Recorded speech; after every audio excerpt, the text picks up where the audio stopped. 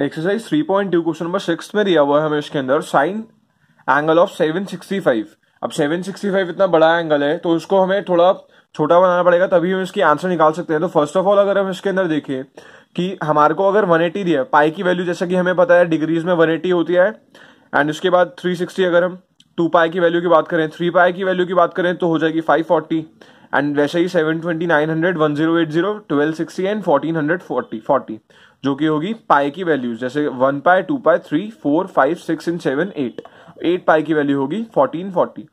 तो जैसा कि यहाँ पे हमें 765 दिया हुआ है तो उसका हम क्लोजेस्ट देखेंगे कि कौन सी पाई की वैल्यू से क्लोजेस्ट है। तो अगर हम इसमें देखें 720 जो है वो सबसे नियर मोस्ट है 765 के, तो अगर हम 720 में 45 एंगल ऐड करते हैं तो 765 बन सकता है। तो हम इसको ऐसे भी तो लिख सकते हैं 765 को 720 प्लस 45। तो यहाँ पे हमेशा एक बात याद रखनी है कि यहाँ पे हमेशा हमें always put known values of function, जैसे कि हमें साइन 45 की वैल्यू पता होती है जो कि होती है 1/√2, तो हमेशा हम यहाँ पे कुछ ऐसी वैल्यूज लेंगे कि हमें नोन हो,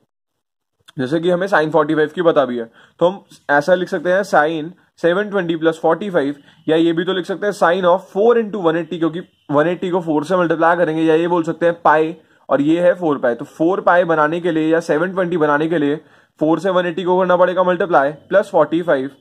और ऐसा भी लिख सकते हैं 2 मल्टीप्लाई बाय 360, जैसा भी करेंगे आंसर हमारा ठीक ही आएगा एकदम। तो हम ऐसे लिखते हैं, तो हम यहाँ ये लिख सकते हैं 4 इंटू 180 प्लस 45, या फिर 4 इंटू पाई प्लस 45। तो अगर हम देखिए इस ग्राफ के अंदर तो हमें पता है कि अगर हम इतना एंगल मूव करते हैं 180 तक तो हम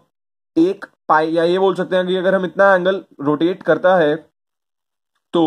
पाई कंप्लीट हो जाएगा, एंड ऐसे ही अगर नीचे का भी अगर हम पूरा रोटेशन करें तो हो जाएगा यहां तक 2 पाई। वैसे अगर हम वापस से अगर हम पूरा रोटेशन करें तो हो जाएंगे यहां तक 4 पाई। फर्स्ट रोटेशन में कंप्लीट किए हमने 2 पाई, एंड देन सेकंड रोटेशन में कंप्लीट हुए 4 पाई। तो हमें यहाँ पे पता भी था कि 4 पाई है हमारे पास, तो हमने 4 पाई तक रोटेशंस कंप्लीट कर लिए। तो अब हम यहाँ पे पहुंचे 4 पाई के बाद, एंड उसके अंदर कुछ एंगल ऐड हो रहा है। तो अगर हम 4 पाई में कुछ एंगल ऐड करेंगे तो हम ऑब्वियसली फर्स्ट क्वाड्रेंट में पहुंच जाएंगे जहां पे सब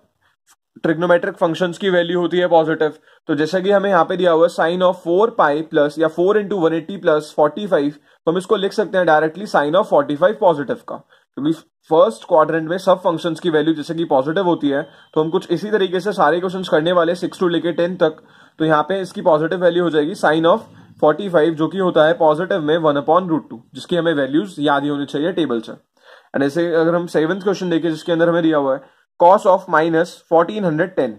तो पहली बात तो नेगेटिव वाला है। अगर कॉस के अंदर नेगेटिव होता है तो कुछ इस तरीके से लिख सकते हैं, जैसे कि हमने नेगेटिव आइडेंटिटीज में भी पढ़ा है। अगर कॉस के अंदर कोई भी एंगल नेगेटिव का होता है, जैसे कि कॉस माइनस थीटा, तो हम उसको लिख सकते हैं माइनस कॉसेक्स थीटा। ये कॉस नहीं है, कॉसेक्स दिया हुआ है इसके अंदर, तो कॉसेक माइनस थीटा को हम लिख सकते हैं माइनस ऑफ कॉसेक्स थीटा।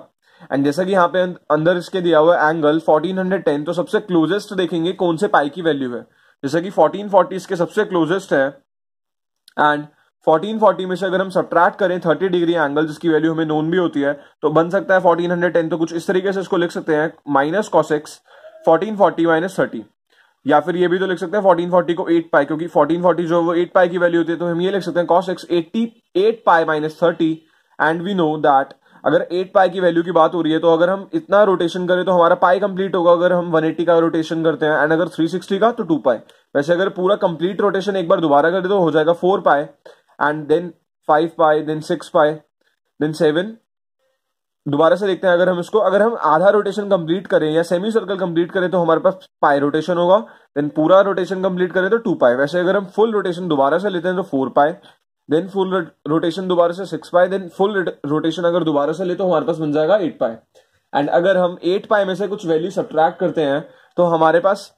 जो है, जैसे अगर हम 8 पाई के बाद बात करें तो हम कुछ पॉजिटिव एक्स एक्सिस के साइड पे हमारा एंगल होगा, एंड अगर हम उसमें से कुछ सब्ट्रैक्ट करेंगे तो पहुंच जाएंगे हम 4th क्वाड्रेंट में जिसमें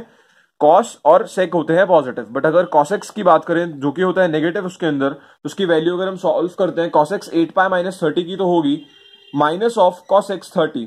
एंड माइनस एक ऑलरेडी बाहर था जैसे कि इसके अंदर, तो माइनस माइनस हो जाएंगे कैंसिल आउट, तो बचेगा हमारे पास पॉजिटिव ऑफ कॉसेक्स 30 जिसकी वैल्यू होती है 2।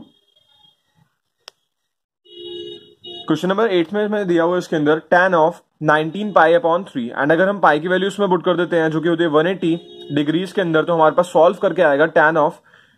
1140, जो कि सबसे नियर मोस्ट जिसके पाई वाला एंगल होगा वो होगा 1080 जो कि 6 पाई की वैल्यू होती है। तो हम इसको ऐसा भी लिख सकते हैं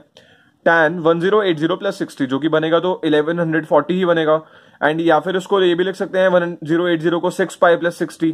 तो बना हमारे पास tan 6 पाई प्लस 60। तो अगर हम रोटेशन करें 6 पाई के हिसाब से तो फर्स्ट अगर हमने 180 का रोटेशन किया तो पाई हो गया, एंड अगर सेकंड रोटेशन किया तो 2 पाई। वैसे अगर हम दोबारा अगर कंप्लीट रोटेशन किया तो 4 पाई पे पहुंच जाएंगे हम, एंड ऐसे अगर एक और कंप्लीट रोटेशन किया तो 6 पाई। एंड अगर 6 पाई में कुछ एंगल ऐड करते हैं तो हम पहुंच जाएंगे फर्स्ट क्वाड्रेंट में, जहां पे सारी की सारी वैल्यूज होती है पॉजिटिव की। तो फर्स्ट क्वाड्रेंट में जैसे अगर पहुंचे तो वैल्यूज होंगी पॉजिटिव की, तो हम ये भी लिख सकते हैं tan 60 होगा इसका आंसर पॉजिटिव में, और tan 60 की वैल्यू होती है √3।